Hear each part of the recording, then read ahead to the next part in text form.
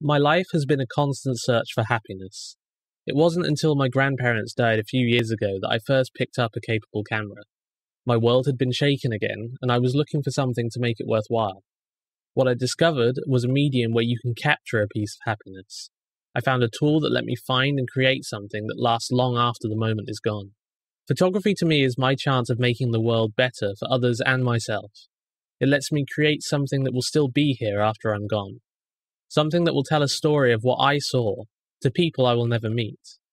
Social anxiety has kept me from enjoying a lot of things in life, but photography is helping me tackle it by having me focusing on the hunt for the picture I want, rather than caring what the people around me are thinking. Even entering this competition is a victory for me, whether or not I make it past this first application stage. I'd love to win this competition because it would give me the tools I need to kickstart this passion into something I can do for life and define it like I've been searching for all this time.